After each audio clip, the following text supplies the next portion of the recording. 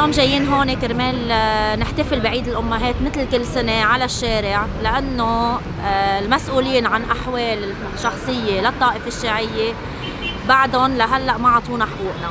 بعضهم الأمهات عم ينحرموا من أطفالهم، وبعضهم الأطفال عم يربوا بعيد عن حضن أمهاتهم بسبب أحكام المحاكم الجعفرية ومن وراهم المجلس الإسلامي الشيعي الأعلى. اللافت هيدا السنة إنه تم تدبير لقاء مع نائب رئيس المجلس الشيخ علي الخطيب هلا على الساعة 1 فايتين لجوا. ما بقدر أقول شيء غير إنه عيب اللي عم بيصير بأمهات الطائفة الشيعية، وعيب يخلونا كل سنة نعيد بالشارع. بده يشلحني كل شيء معي، كل شيء مقابل ورقة طلاق، مقابل حريتي، حرمني من أولادي، من حقوقي كأم. سيد علي مكي بيقول لي إيه؟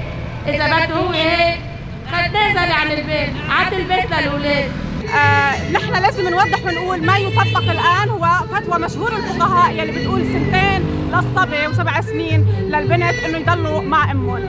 أما فتوى السيستاني إذا نحن بدنا نمشي معكم بهذا الموضوع، السيد السيستاني يبيح أن يكون المولود الذكر مع أمه لسن 7 سنين. هذا مش بيعني إنه نحن راضيين بهذا السن، لا أبداً. نحن أو أنا على صعيد الشخصي أنا مع حق الحضانة المشترك.